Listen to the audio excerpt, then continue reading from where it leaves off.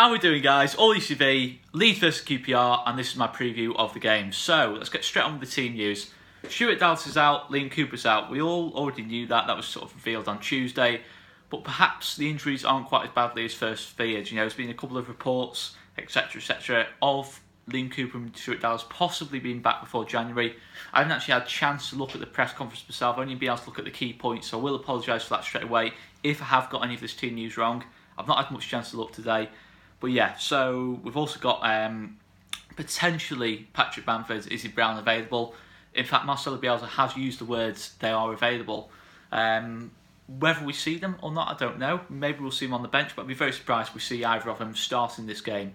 You know, I can't see them being rushed in for this game, especially when we're on the run of 3 wins in a row. I don't think they'll be rushed in. I think Marcelo Bielsa likes to reward good performances, or good individual performances certainly, and I can't see the change being made there. You know, it would be quite a dramatic change to make at this stage, but maybe as Christmas comes along, we're playing 2 or 3 games a week, we will see rotation. I think we will definitely see some rotation, you know, changes maybe up front, possibly Kemal Roof coming out for Patrick Bamford coming in, Izzy Brown coming in for Samuel Saiz, etc., etc. We will see some changes. So for me, I'm going to start with the team I'd go with for this game. I'm going to go with a 4-1-4-1. I think we need to go back to a 4 at the back.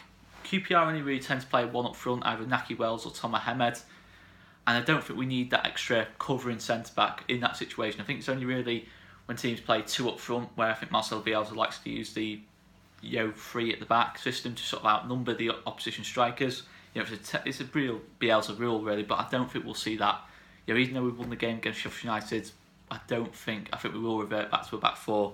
So Bailey Peacock-Farrell, right back Jamie Shackleton. For me, Calvin Phillips centre-backs alongside Pontus Jansson, left-back Barry Douglas. Now, I think the centre-backs is maybe possibly contentious. You know, I think maybe Apo Halm is an option there. But for me, I still don't think Apo Halm's quite ready. You know, there's clearly a lot of potential there. Certainly a lot more potential than maybe a sort of credited Apo Halm for having. You know, he's done well, I think, in the 2 games he's played, considering the situation he's been put into. But I think, in terms of, I don't want us to be playing too many young players, and I think the centre-back is one position where we don't need to throw in Apo Halm. I think we can play Calvin Phillips there because he's played well there in the 3 games he's played there. We've won every game. We've not conceded the goal since Calvin Phillips has moved into that centre-back role. And then obviously you've got Jamie Shackleton right back. It's the only real option I think at right back at the moment, and probably will be the person Marcelo Bielsa picks at right back. Holding midfield, the one has to be Adam Forshaw for me. You know, I think Adam Forshaw's been playing really well. You know, I think in terms of the quality we have in the midfield, we have maybe got to move Calvin Phillips into the middle of the defence to accommodate all these midfielders. You know, and I think that Adam Forshaw slots into that holding midfield role quite well. Don't get me wrong, I prefer to see Calvin playing there, but I think Adam Forshaw does have the skill set to play there. I think he's certainly got the energy, the tenacity to go up and down and just stick on the number 10 and just stop not letting him attack the space or drive into space or leave him free. You know, he will do his defensive work, and he sort of excelled at that in the Sheffield United game for me. He got into the spirit of that game, and I think that he's really good at doing that. He has that know-how of how to do that as well. Right hand side Pablo Hernandez, left hand side Jack Clarke, and the midfield 2 just ahead of Adam Forshaw, Matthias Klich and Samuel Saiz for me. For me, Samuel Saiz needs to come back in. You know, I think we have done well. You know, we've won 3 games in a row without Samuel Saiz, but I still feel we miss that creative link. I still don't think we're creating enough clear-cut chances in games. We're being very clinical, but we cannot keep relying on that. You know, we're certainly not creating as many chances as we did at the start of the season. And I don't think that's all down to not having Samuel Saiz in the team, but Samuel Saiz is that different kind of player we have. That kind of player who will run with the ball in the middle of that pitch. He'll bring us up 20, 30 yards. You know, he'll turn defence to attack. He's so good at doing that, taking the ball from deep and getting us into the opposition's final third. Sometimes the final ball isn't there, but we just need that extra little bit of flair, just something a little bit different to what we've got in that rest of the team. And I think him and Matthias Klich work superbly well. I think at the start of the season, you have to look at that and say that was probably the highlight of the team. Those 2 working really well in tandem together. Jack Clarke for me on the left-hand side, I think that's a no-brainer to an extent. You know, you look at Jack Harrison, you look at Ezjan Janikowski, I cannot remember the last time either of them put in a good performance. Certainly on that left-hand side or on the right-hand side, they just haven't been playing well. Jack Clarke's been showing hunger, bravery on the ball, and willing to play like a Marcelo Bielsa player, willing to run up with the ball.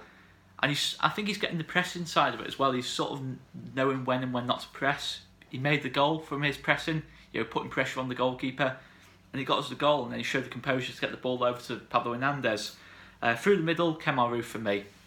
It has to be Kemar Roofe, really. I know we haven't scored last couple of games, but we still get that work rate from Kemar. Obviously Tyler Roberts is an option, but no, still got to go with Kemar Roofe for me in that lone striker role. I think he's perfected it so far this season. So just looking at QPR a little bit, they tend to set up in a bit of a 4-2-3-1 system, and I'll be honest, I'm looking at the starting 11 from the whole game. I'm just looking to the left of me now. It's a good team. It's a good team. I think the perception of QPR is this should be a really winnable game, and we should be winning this if we've got anything about us. But it's a good team. This, I'm just going to go through it. It's a 4-2-3-1 system. They've got a back four of two experienced centre backs in Angel Rangel and Jake Bidwell, two solid centre backs in Tony Leitzner and Joel Lynch. Then quality in the midfield as well. Massimo Luogno and Jeff Cameron, both experienced players. Massimo Luogno has been a really promising player for a couple of years now, and he's really developing into a good player as well. And the attacking three is a real threat as well. Pavel Vyšolek, Arichibo Eze and Luke Freeman. Eze and Freeman are the threats of this team, the creative links of this team. They both can play in each other's positions. Eze's more of a number 10, Luke Freeman's more of a winger, but they're both comfortable swapping around. We've got to be wary of that. We've got to have that knowledge, and I think that's what they use. They like to use that overlap. Having Jake Bidwell push forward and Eze and Freeman rotating positions and finding the spaces. It's moving the defence around. They're going to be really good at that, and we've got to be aware of that. Calvin Phillips and Adam Forshaw have got to communicate together. We need Jamie Shackleton to show the same sort of awareness as he has in his other right back performances. We've got to be so wary on that side for me. That left hand side, just trying to interchange positions, and it is difficult to stop. And then you've got the option of, in terms of low strikers, of either Nocky Wells or Tom Ahmed. Both really experienced players, both goal scoring players at this level who know where the back of the net is at this level. And I think both are really good at bringing the other attacking players into play as well. They both play that lone striker role so well and have a lot of experience of playing that lone striker role. So for me, it's a good team. We've even got some good options on the bench, and we've got to really respect them. I know they're mid-table, but if you take out the first 4 games of the season, they've really turned things around. And looking at them now, I think you can really see them moving up the table rather than down the table. But they are inconsistent. They do have an inconsistency about them. We don't know what we're going to get. Like Birmingham, like Millwall, as Conor's touched on.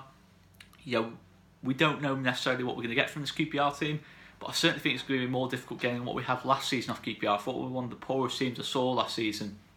I don't think they really had that much about them. But now I think they have that extra bit of creative flair, attacking flair, and they will create chances. And we've got to be wary of that. We've certainly got to start the game better than we have the first 60 minutes of the last 3 games. If we start as badly as we have in those games, we could find ourselves 1 or 2 goals down. Absolutely no question about it. Freeman's got for himself 5 goals. Hemed and Wells are always good for a goal. Eze will find the creative spaces, the spaces to create, and we've got to be so wary of that. And for me, I think Adam Forshaw is going to be important in this game. His energy, being able to track back in that lot, and he's got to be man-marking Eze for me, or being wary of Luke Freeman coming inside. And we've got to have that awareness. Mattis Click might have to pop into Adam Forshaw's position every now and again. Maybe I'm paying too much respect to QPR, but they have got a lot of creativity in that team. And I think they've scored goals as well. They've scored plenty of goals. And I just think they are a threat. I don't think we can disrespect them at all. We've got injuries as well.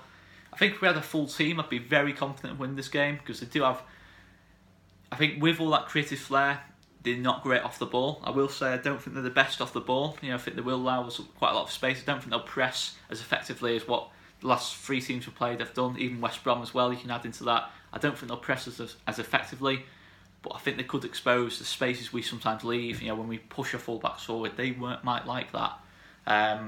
So yeah, we've definitely got to be wary of them. Definitely got to give some respect. But yeah, I'd like to think it's a game we can win. I think if we want automatic promotion, it's a game we need to be winning, or at least be looking like the better team. At least where we can start well from the first minute, and that's what I want to see. A fast start in this game. I think it's frustrating Marcelo Bielsa to an extent. He's took off Ejnar Alioski in the first 45 minutes twice at half time, 2 games in a row now.